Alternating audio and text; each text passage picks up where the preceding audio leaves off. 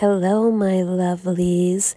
It's me again, Katie, and here I am doing another drawing.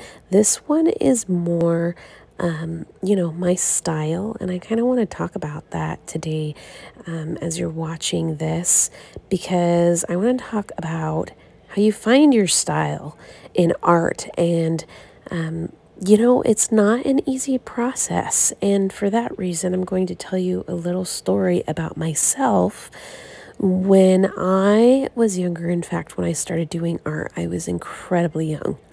And not everyone is as young as me when they start drawing or doing art, which is totally fine. Just saying, it's totally fine. You do you and start when it feels right to you. So when I started drawing, I was drawing ever since I was little, and my mom used to say that my drawings from when I was a small little toddler were so detailed. And it wasn't until I was in grade school, maybe about fifth grade, maybe a little younger, that, and I talk about this in my previous video, I decided that I wanted to start drawing people because they're hard to draw, but satisfying when you draw someone and it looks like them afterward. And so I started to draw people. Well, I still hadn't found my style yet, even though I was drawing things that felt good to me. Like I love drawing the Beatles. Big fan of Paul McCartney here. And I did some progressing forward in my life. I did some works for like high school. I did some Beatles drawings that were fabulous. And they were very detail oriented. But I just started to discover that detail didn't, like, it was really hard for me to enjoy doing detail work. And like, I love detail work. In fact, what I'm doing here is detail work. But I don't like long hours and hours of detail work. That's just not my personal vibe.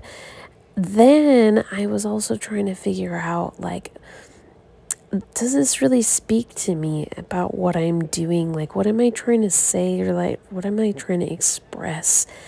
And like, it was a process trying to figure out what really vibed with me with art. And I progressed on and I went into college, and that was a big, long process, like over multiple years of going to college and learning about, I would say, learning about myself. And I did art in college, and I still wasn't quite sure. But college gave me a niche. It helped me to learn a little bit more about myself. I started to recognize, like, I was taking art history and taking other art courses, and I started to see works from other people, and I started to learn about history in the past, and I started to learn about like Japanese art and like other like Asian art, and seeing the really fine detailed lines that they do in their art. And I was really attracted to that. And so I also still loved drawing people. And so I would look at these things and be like, oh man, okay, I really love these. And then eventually, like, without me even trying, those started to influence my art.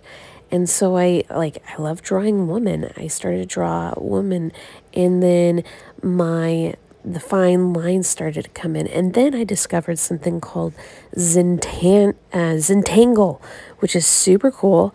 If you haven't seen what Zentangle is before, go look it up on Google. It like is fine, detailed, random work. It's kind of hard to explain, but it's super fun. So you can see I did a little bit of Zentangle here, and like all of these key things came together to work towards something that feels like my vibe. Now, it is not easy to find your vibe and to find what truly fits you as an artist. Let me tell you right now, even as you're like watching this video and seeing what I'm doing here, I don't know that this is fully me yet. In fact, this feels great. This feels right to me.